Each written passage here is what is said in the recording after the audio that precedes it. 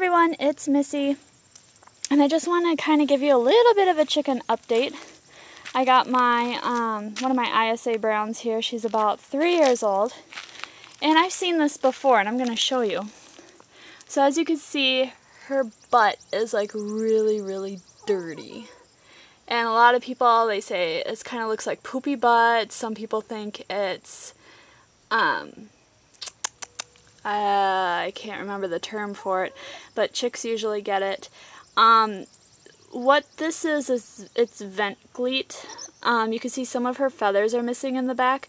Her feathers aren't falling out, it's just that she's pulling them out trying to clean her rear end, you know, because chickens preen themselves. As you can see, she's like making her noises. She's been out foraging all day. Her eyes are clear. You know, she's pretty much a healthy looking kind of bird except for that.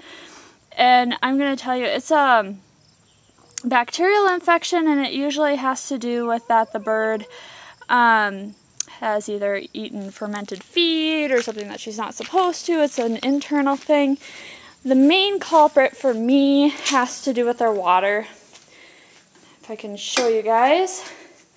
So if you look at the bucket, you can see we are using well water here, and that's kind of like a rust that we get in the water, but it also has algae in it and bacteria. So if I don't clean the water bucket like I'm supposed to, it can make the bird sick, and that isn't good.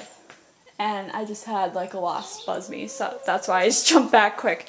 So what I need to do is I need to scour out the bucket, any waters that you guys use, and just get it as clean as possible.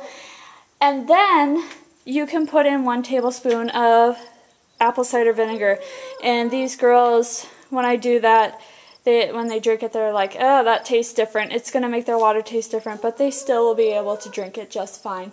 And it will help their inside. It will get their pH level and balance and their crop and so forth, and they'll start feeling better. And then you'll see that that poopy butt, or whatever you want to call it, clear up. It takes about 30 days, a month, but it should clear up on its own. If you don't catch it right away, and if you like don't clean or whatever, the chicken can die. So I mean, it is a very common thing that you see in our area at least, and it is very easily treatable. It's just that you want to make sure that you're on top of it. And usually I only have one chicken like get it. Like this one over here, this Rhode Island Red, she doesn't have it. And so I mean, it's like see, I can show you. She has a clean rear end, and she's doing just fine. So I mean, it's, and you can kind of see it too, because the ISA brown, her tail is kind of down, so you know that she's not feeling too well.